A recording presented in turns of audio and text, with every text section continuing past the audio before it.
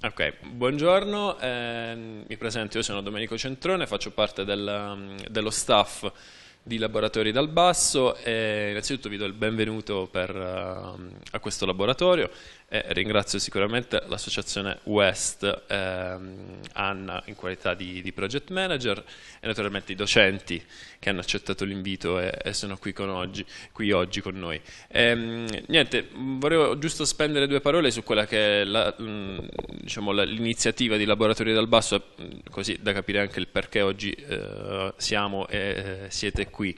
Laboratori dal Basso è un'azione sperimentale della Regione Puglia che è nata circa un annetto e mezzo fa, il cui obiettivo è, diciamo così come descritto dal nome stesso, Laboratori dal Basso, è quello di creare dei veri e propri percorsi di apprendimento, quindi dei laboratori dal basso, quindi dalle associazioni o dalle microimprese operative sul territorio pugliese, che sulla base dei propri bisogni di apprendimento e facendo, diciamo, un cluster con altre realtà diciamo, presenti sul territorio, identificano dei veri e propri percorsi di formazione e di apprendimento basati per l'appunto sulle proprie esigenze. Quindi identificano le tematiche, identificano anche i docenti e le modalità formative. Quello che l'Arti fa è semplicemente portare qui sul territorio questi docenti affinché per l'appunto vengano a portare la propria esperienza, la propria conoscenza sul territorio a beneficio per l'appunto dei proponenti, ma di tutti gli interessati agli argomenti dei laboratori. Diciamo, il Laboratorio dal Basso è un'azione che si declina in tre sottoazioni, per l'appunto laboratori, che è quello che vi ho appena descritto, poi ci sono le testimonianze e poi ci sono i percorsi di mentoring. Testimonianze sono, diciamo, noi li chiamiamo i cicchetti di laboratori, cioè sono incontri brevi, one shot, in cui per l'appunto vengono invitati dei relatori che abbiano fatto qualcosa di rilevante nel campo dell'innovazione o dell'imprenditoria, applicata a qualunque settore, vengono qui sul territorio per l'appunto a portare la propria esperienza. Quindi incontri brevi di un'ora, 2 ore, ci possono essere anche cicli di testimonianze con più relatori, ma diciamo sono percorsi meno strutturati rispetto ai laboratori che sono dei veri e propri percorsi di apprendimento strutturati su più, diciamo, giornate, più incontri. La terza iniziativa invece è l'iniziativa di mentoring, in cui per l'appunto l'obiettivo è quello di affiancare una persona senior, una persona che abbia già maturato una determinata esperienza nello stesso settore della giovane, diciamo, della giovane idea, quindi della giovane realtà dell'associazione o della microimpresa. Quindi l'obiettivo è quello di diciamo, far beneficiare la giovane realtà della conoscenza di chi ha già maturato un certo percorso, una certa esperienza. Attualmente le azioni di laboratori e di testimonianze, i due avvisi sono chiusi, adesso si stanno realizzando tutti i laboratori che sono stati, diciamo, presentati dai ragazzi. Entro il 30 novembre ci saranno tutti i laboratori, si concluderanno tutti i laboratori, mentre l'iniziativa di mentoring è ancora attiva. Quindi per ogni informazione comunque potete fare riferimento a quelli che sono i nostri canali istituzionali, che è il sito di laboratoriodalbasso.it, piuttosto che la nostra pagina Facebook, oppure ci potete contattare anche su Skype o per telefono. Ci saranno ancora molti laboratori fino al 30 novembre, quindi l'invito veramente a seguire, oltre che questo laboratorio, anche le nostre pagine, i nostri canali, proprio per individuare eventuali altri laboratori di vostro interesse. Per qualunque informazione ci potete contattare, niente che dire, io vi auguro un buon laboratorio e grazie per essere qui. Passo la parola ad Anna, che è la referente del laboratorio. Grazie. Grazie mille Domenico, io sono Anna Santomauro e sono cofondatrice e co-curatrice di Vessel insieme a Viviana Checchia. Poi nel corso degli anni insomma il nostro team si è andato allargando e sono intervenuti altri operatori, appunto operatori culturali che hanno appunto rimpolpato il nostro team. E Vessel nasce nel 2011 grazie al fondo Principi Attivi, appunto emanato dalla Regione Puglia, e l'obiettivo con cui nasce Vessel è quello di indagare i processi culturali, i processi artistici, ponendo maggiore enfasi appunto sulle dinamiche di creazione artistica e culturale piuttosto che sulla produzione in senso stretto e l'esposizione di opere. Quindi fin dall'inizio c'è stato un forte interesse nei confronti dei processi piuttosto che appunto dei prodotti d'arte. Negli ultimi 3 anni abbiamo indagato diversi ruoli, le diverse dinamiche che sono alla base del sistema dell'arte e della cultura, mantenendo un interesse sia a livello locale, regionale, quindi ponendo le nostre radici in Puglia, che a livello internazionale. Quindi abbiamo cercato di mantenere un dialogo molto, molto forte con il panorama internazionale, quindi diverse organizzazioni, diversi operatori che appunto abbiamo invitato ad essere parte dei nostri progetti e dei nostri programmi, proprio perché il nostro interesse è quello di attivare un dialogo fra il contesto locale e quello più internazionale.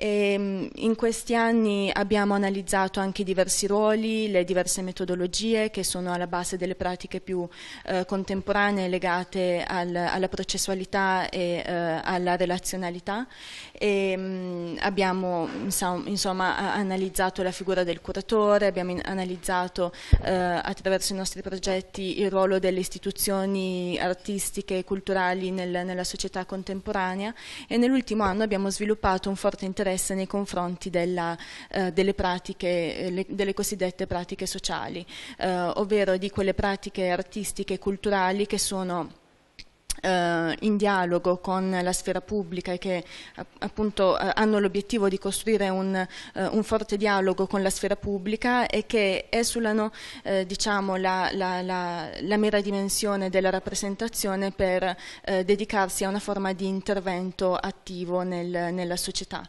E si tratta per lo più di pratiche partecipative, multidisciplinari, processuali e collaborative. Quindi il senso di questo laboratorio è appunto quello di soffermarci a riflettere sul reale senso di tali pratiche e sulla loro efficacia e sulla possibilità di queste pratiche di rappresentare nuovi modelli più sostenibili di fare arte e fare cultura.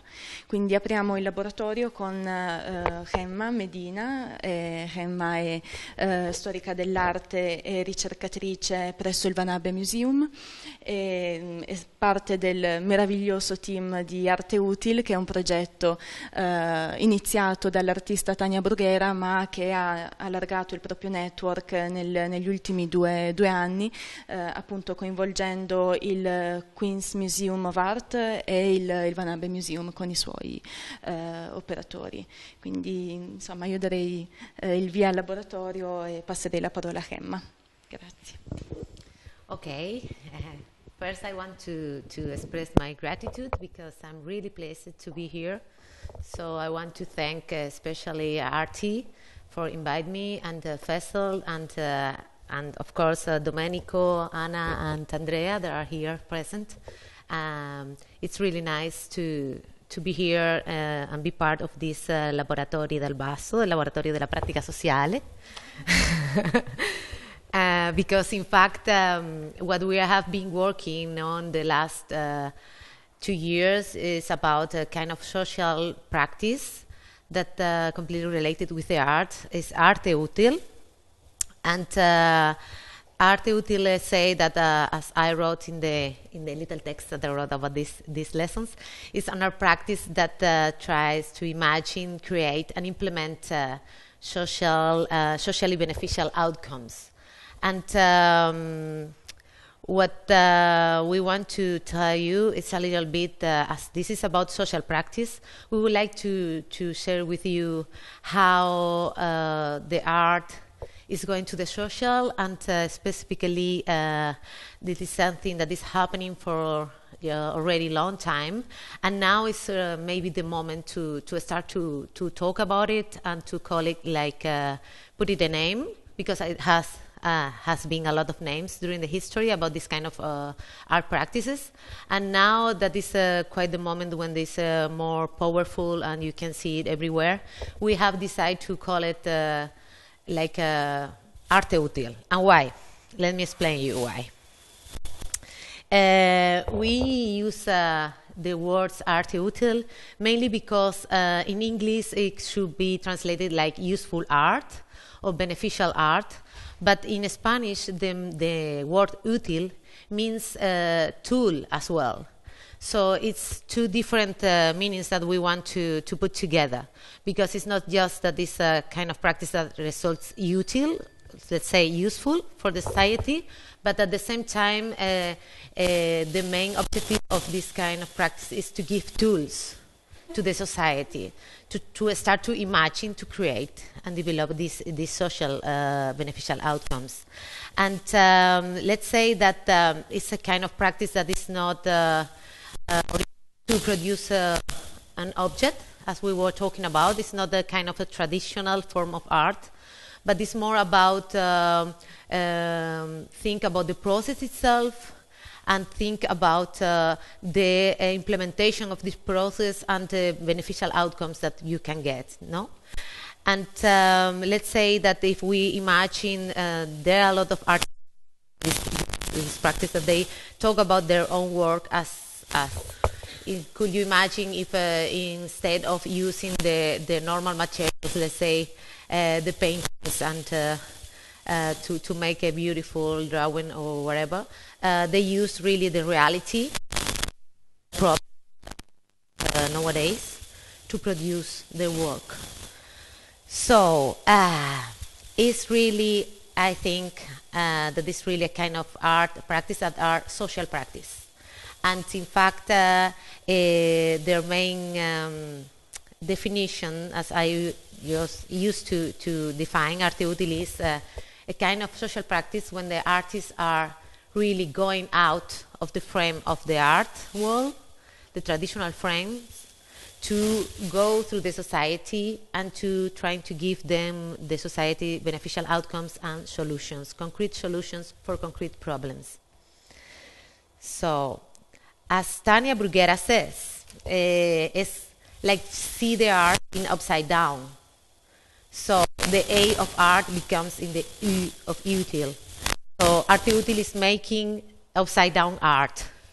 I like this a lot.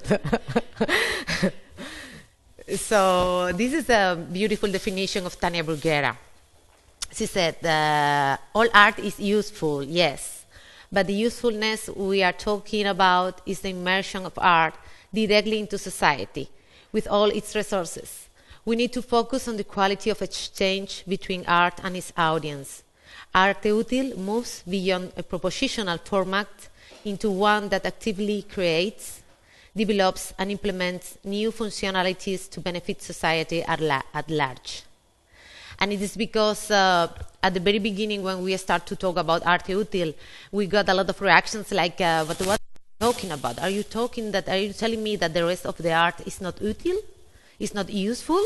So that's not at all what we want to say. It's just trying to define this kind of practices that are more practical, are really thinking in the practical beneficial outcomes. That doesn't mean that the rest of art is not useful. Come on.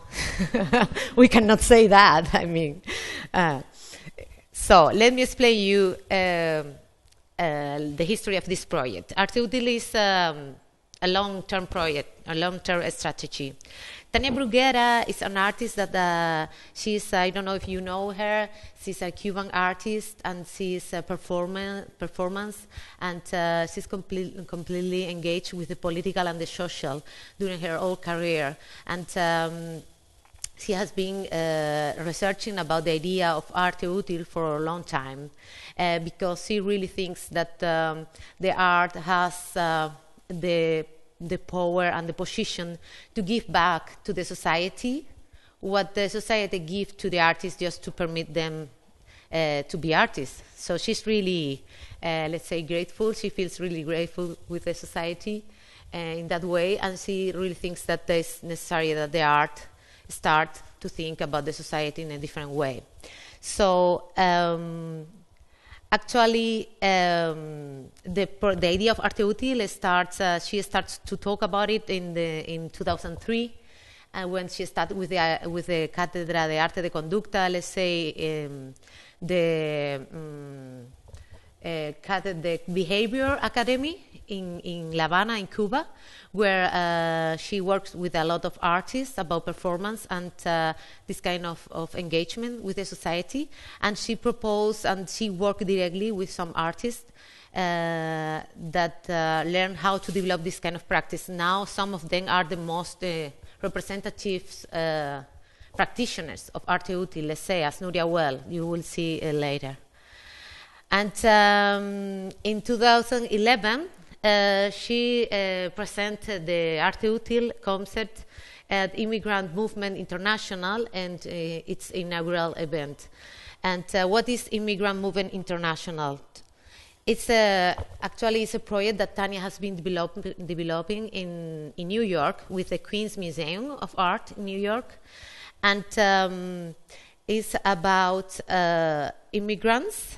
But what she has been doing is to trying to really respond the needs of the real needs of the immigrant community. They are in Queens, and what she has done is to offer a huge range of services, but mainly oriented to give the immigrants support and advice about their rights and about their position in the American society. And at the same time, something that happens is that it starts to becoming like a social center, a meeting center, and a learning center. So at the end, it's a kind of really support advisor place for all the legal issues.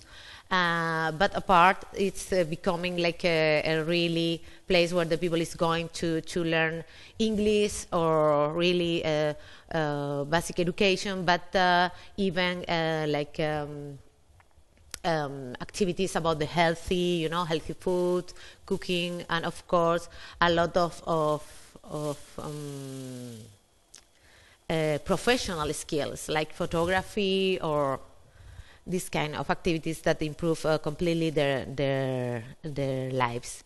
So she starts in 2010 with this project, and let's say that she didn't feel at the beginning as an arte útil project, because as a lot of arte útil projects, could you imagine, and a social project itself needs a lot of time to really progress and to get the beneficial outcomes. So when we start to research about arte útil, she always told me that she didn't see the Immigrant Movement International as an arte útil project. But now we can say that yes, because they already have got a lot of beneficial outcomes, and even there have been participants in the project that already got the nationality in US because their work together. So now she's really proud, and she said that it's okay now. It's starting to be an arte útil project. So here you can see this, what I mentioned in this conversation about arte útil, and Tania Bruguera is the girl with the red scar. So, and what happened with the Van Abbe Museum, where I'm working with? What happened basically is that Charles Esch, the director, he invited Tanya to make a solo show in our museum. And Tanya immediately thought, no, actually, I don't want to do a solo show. I don't want to show just my work. Actually, what I want to do is to promote this kind of practice from an institution that can give them some credibility and legitimate this movement that has been happening for a long time, and really want to start to think about it as a movement, an artist movement. And I really want to start discussions about this kind of movements. And she thought that it could be an amazing idea to connect all these people that is working all around the world with this kind of practice, and to give them like a kind of a network or possibility to establish a new network that could bring us, more beneficial even outcomes from the practitioners to start to share their strategies, to share their resources. So she decided that she wants to transform the Vanave Museum in the Museum of Arte Útil. And actually, the team from Vanave just loved the idea because it means a lot of things together. For a moment, we decided that we really want to do, and that's something that Tanya asked, about to do a huge research, trying to do a historical research as a museum, as a classic institution, no? Like the classic function of the museum, no? To make a art historical research and to bring all the examples together and to propose this kind of way through the history to tell about this kind of practice. And at a certain point, we decided that we really wanted to play a role of the classical museum. But at the same time, it was all the time from the very beginning, what the most attractive idea was the discussion, and to really bring out these practices in the actuality and to put it in a museum, and to see how, even as institutions, how challenging it was to imagine how to bring this kind of practice into the museum. And on the other side, how challenging is for the public, and how challenging is for even the art practitioners, that there are a lot of that they are completely walking apart of the institutions because it is kind of practice that are not related with the institutions in a certain way. So we decided to start with the Museum of Arte Útil in 2012, and I came there to work with Tanya, and we have been building this archive of case studies. We were trying to develop it as much as we can. But that's something that is I think that is marvelous of this project is that even now it's not finished. So this archive of projects I will tell you later, but this is going to keep growing. Okay. And as the last step of until now for the Arte Útil is the idea that Tanya had from the very beginning, that she really wants to develop an Arte Útil association. So after the exhibition that is happening at the Vanave from the 7th December until the 30th of March, all the Arte Útil practitioners will become part of this Arte Útil association, and probably there will be a lot of more discussions and events, and let's see what the association is going to do. Okay, so about the Museum of Arte Útil. As I told you, have been making this research. Nowadays we have 500 case studies from all over the world. We have built this archive that at the beginning was built in a really, really simple way to trying to define the projects as simple as possible. And the classification was very, very simple at the very beginning because it was something that we don't know how big it's going to be and how we are going to use it.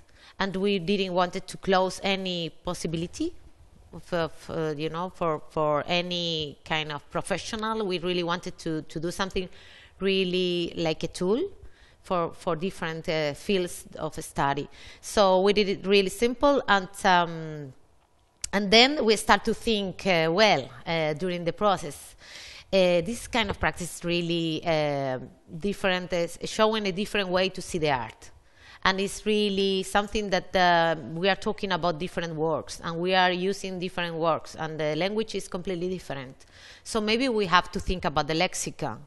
So we start to think about the lexicon in relation with this kind of practice. And we invite, during all the process, we have been trying to inviting all the time different specialists to talk about any issue. So with the lexicon at that moment, we came up with Stephen Wright, that he's a theoretical professor, and he's really has been working for a long time about the issue of usership. And yeah, he has been working with us about the lexicon. And then we decided, okay, we have to have a website. So we built a very simple website. That's something that is already on, but is growing, and it's going to be better, let's say. We have to keep the improvements.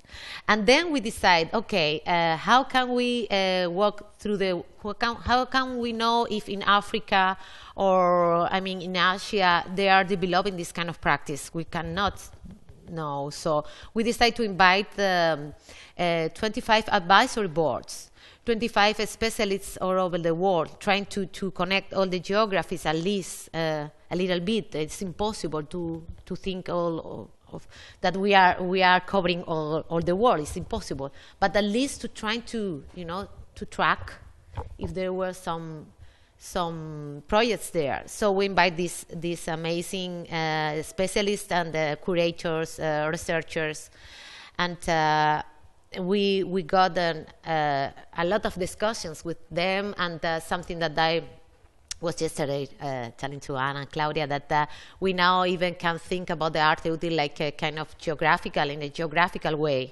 because we can now make a kind of, parallelism between what is happening in Europe, let's say, and in some parts of Asia, or think about Australia, or think about, at least we can start to track the movement all around the world. This is just the beginning, as I told you. Then we make an international open call of projects, because, so we make this eFlux open call, and we ask everyone to send us projects that they could feel like arte utile. And in fact, we even said it hasn't to be the artist who is sending the application. If you are a practitioner, a social worker, or something, just a citizen, that about the project that you feel that could be arte utile, please send it to us, no? So at the end, we got like 375 projects. Not all were arte utile, but there were some interesting cases, let's say. And at least, again, we start to throw in the ball. So again, everybody start to talk about arte utile, and this crazy idea of Tania Bruguera to talk about, in combination with the Fanave, the experimental Fanave, to make this kind of exhibition. So then we, again, from the very beginning, we have been related with the Queen's Museum, because Tania was based there, working with international movement, in Queens. So we decided that we want to work with them from the very beginning about the arte utile idea, and let's say that we said, let's do first a lab in New York, in the Queens, and then we can do later the exhibition at the Panave. So we did the lab there, and was pretty interesting, because there were a lot of arte utile practitioners, let's say, the artists invited to tell about their projects, and they made these open workshops. So they divide in groups, and they were working with four hypotheses. Two of them I would like to work with you tomorrow, but all around this concept of arte utile. And of course, after that, we have done workshops, public and academic presentations and debates, because as here, what we really want to do all the time is to discuss about it and to think about this kind of practice. And now we are almost there. We have the exhibition that is coming, and it's starting on the 7th of December, and it's going to be until 13 March next year. So, how we define the arte utile? Because it's quite a extensive word, no? And from the very beginning, we said it's completely impossible to make a definition, at least at that moment. Now I think that we could do it more easily. But at the very beginning, we decided that we should say was like, oh no, we know what is not arte utile. Okay, so let's do a kind of criteria or a list of propositions that we think that the art hotel should fit with. So we developed this kind of criteria, and there was like the first one is the project should propose new uses for art within society. So this is because we really think that arte útil, what it's doing mainly is to inspire, and to show the society how could be differently. So if you are making it, but you are using let's say, the traditional ways of the arts, the traditional language, you are really not waking up the imagination, let's say. So this is like one of the most important points. Is like you really have to go out, the formal frames of art. The second one is challenge the field within which it operates. That is what we are talking about. We are all the time thinking, you have to think an artist that he's not trying to be a lawyer, and he's not trying to be a social worker. What he's doing is trying to work with a lawyer and work with a social worker, to think together about the concrete problem. So concrete situation. So usually what happens is that the artists, they don't have this professional knowledge, and they don't have this professional academic background. What they used to do is be artists. And what an artist doing all the time is thinking out of the box. It's thinking differently and proposing new ways of do the things. So mainly when the artists are working with the arte útil, they are bringing crazy solutions that the professionals sometimes feel like, what? But then a lot of times it results that it's a good solution. So they are really challenging the fields where they are operating. The third criteria is be timing specific, responding to current urgencies. That is important because, as we said, it's not arte útil wants to bring a solution for the poverty, or to bring something like a really huge, or to propose a completely new society. No, what arte útil is doing all the time is just working with concrete context and concrete people and groups and communities, and what they are trying to do is just to bring a little small but effective solution. So they have to be really connected with what is happening. It's not though we think that arte útil is not, for example, if you are doing a project to improve, I don't know, the design of a room or whatever. Could be if at that moment this room needs to be redesigned because you really have a problem with that room. But otherwise not general solutions. Has to be really connected with the real. And the fourth one is, this is super important. It has to be implemented and function in real situations. What it means?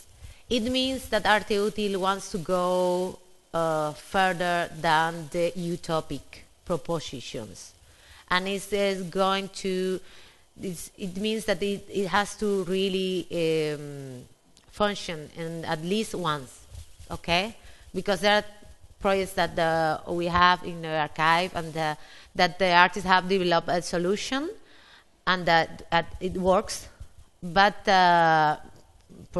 for many different reasons, it's not taken by the society, okay? Like a solution that they can use. But at least they gave the idea, and it works. So that's what I mean, that it cannot be something that you imagine and you just, propose, like maybe in a better future. No, it has to be really, really well done. And that's something that with the open call was not very well, because a lot of people send proposals about great ideas, but we said no, but actually we really need something that you already have done. We really need something real. Okay, the 5 is replace authors with initiators and spectators with users. And this again in relation with the lexicon that we were talking about.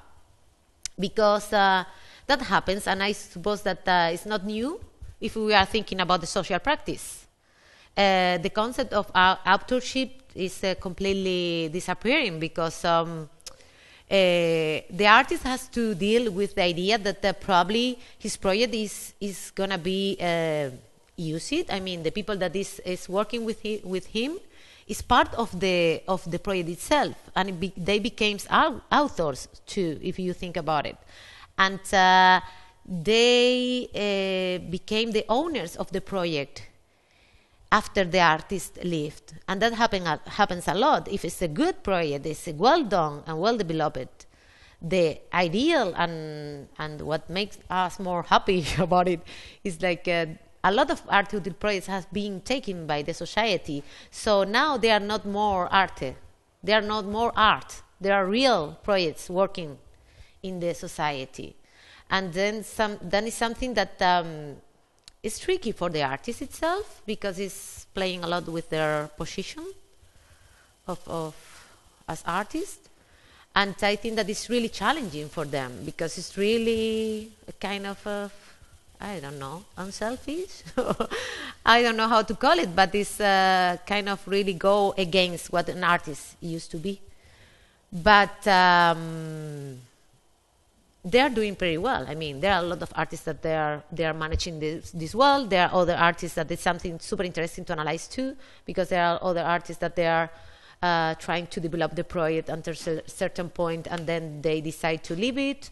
There are artists that from the very beginning they know that nobody is gonna remember them, but they really want to do because of the beneficial outcome that is bringing to the community. And there are a lot of artists that even they are working with the neighborhoods and all the participants, the neighbors. They say, "This is art." For me, not. For me, it's just something that I can enjoy or use in a good way. So I don't care if it's art or not, no? And that happens then again with the spectators and the users. Then the arte util is not looking for public, just for people that's coming to see the object or to see the process. They're looking really for people that wants to do something, to participate, to take the idea and implement it. So we are talking all the time about users and about initiators. And the sixth criteria is have practical, beneficial outcomes for its users. That is super important. And it's super simple, but it's the main point. Because, as I said, the word of useful, and even in Spanish, útil, is super big. You can talk about a lot of the uses of art. And actually, this is something that this Apanab is starting to do. But in fact, there are a lot of different readings about lectures about this. So we decided to really keep it framed and keep it simple. Arte util has to have practical beneficial outcomes, and that keeps apart all kind of arts that is giving a lot of emotional or psychological or a lot of the beneficial outcomes that came from the arts normally, but not the practical ones, no. And the seventh is that, and this is important I think for this Laboratory, is that arte util has to pursue sustainability whilst adapting to changing conditions. And that's something that we define it in relation with the future of the projects. How a project can go on, no? Can continue, and how the artist can trying to define this continuity from the beginning, or what can they do to get the solution to keep it, working. It's quite difficult because it implies, fundraising. It implies networking. It implies a lot of things that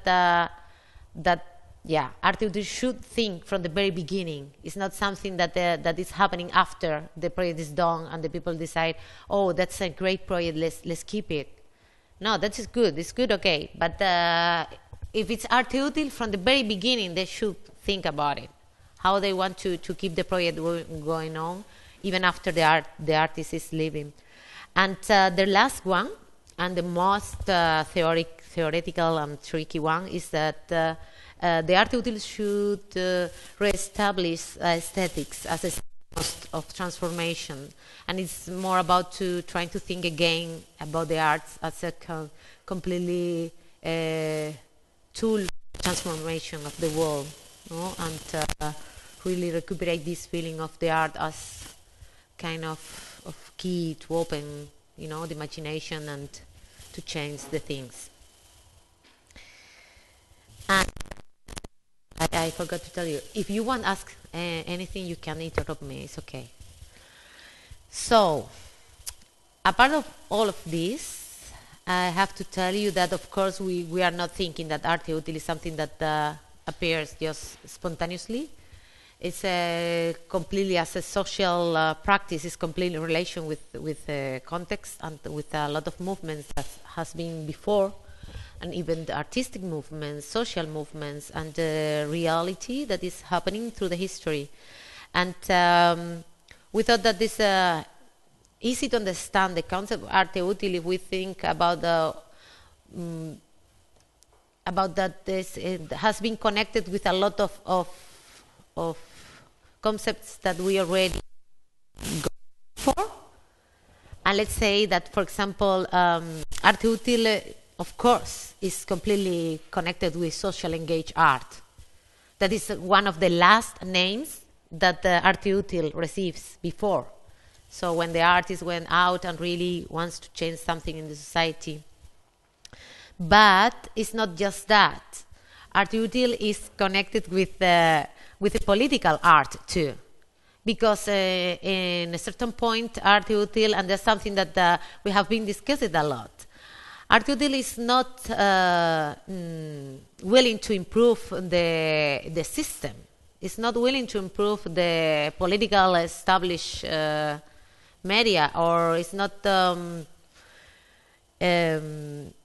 focused in let's say improve the neoliberalism. It's really completely opposite. What arte utile tries to do a lot is criticize the situation, no? And it's art. It still is art. So we are talking really to trying to change the things. So it's really political art too. But the part, it's the institutional critique, because it's not something that is. Until now, let's say that this year we have had a lot of exhibitions in relation with this kind of practices. But if you think in 10 years ago, it was quite difficult. So let's say that the institutions have been for a long time really part of this kind of practices, and the artistic institutions, of course, because it's like they are like a traditional form of to do the things, and the social practice and the art and the engaged art is not part of it. But a part of the institutions, political institutions, municipal institutions, all kinds of structures that are driving our lives, and the arte utile really wants to criticize that. And then we have, of course, the activism. It's really related, because it's like, you will see there are a lot of projects that are collaborations between activists and artists. And even they have this amazing concept that is artivism.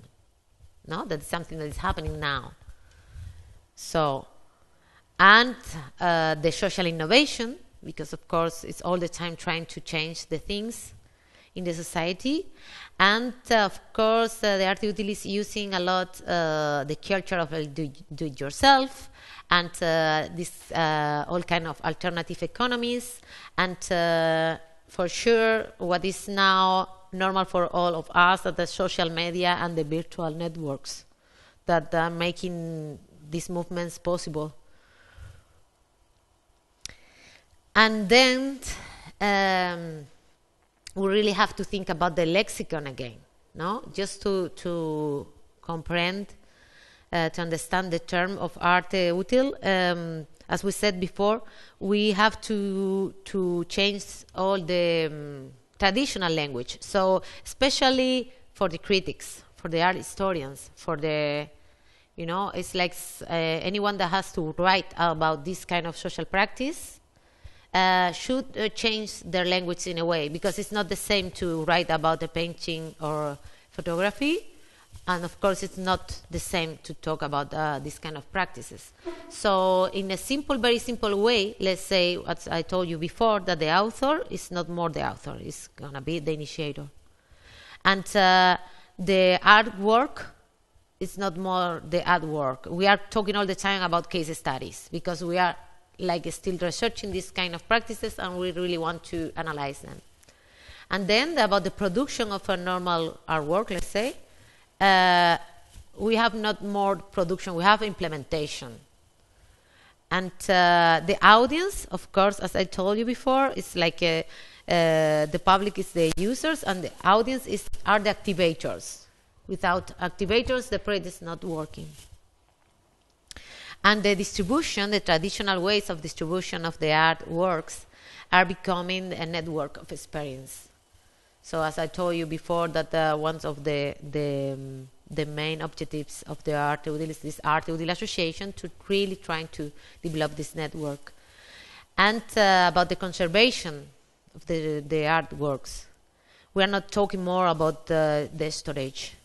We are talking about sustainability, how the projects can keep going. And as I told you, the aesthetics are going to be more related with the ethics of the aesthetics, no? That are completely inside of this kind of practices, because if you are working with the reality, you are working with the ethics and the people and different opinions and different positions against or in favor of different situations. And let's say that from the Arte Útil perspective, we change the action of look at for the action of to do something. So it's what I told you before. The user is not more a spectator.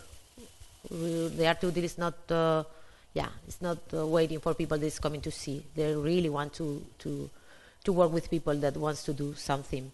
And the museum or the art space, it's now the civic society. Where are these projects? These projects are in the street, are not in the museum. And the representation, the traditional representation of the artworks, it's now the presentation of the projects. That is something that is super tricky, I can tell, for the exhibition that we are now working on. And it's really, really difficult to present these projects, because everything, all the people that is working around this, they say that at a certain point you just start to be really bored and tired to see so many pictures with a lot of people. Because it's what you have at the end of the projects. A lot of your beautiful pictures. The people working or just hanging together and smiling is great, but hello, a lot of things happen during the process, not just that. It's really difficult. And then we are going out the art wall. So the traditional experts culture, it's becoming now the citizens culture. And the experience users, no? So the users that are really more in relation. Okay, and now I don't know what time is it, because I thought that was a good moment to take a break. I don't know, what do you feel about it? Yes, let's take a 10 minutes break. Okay.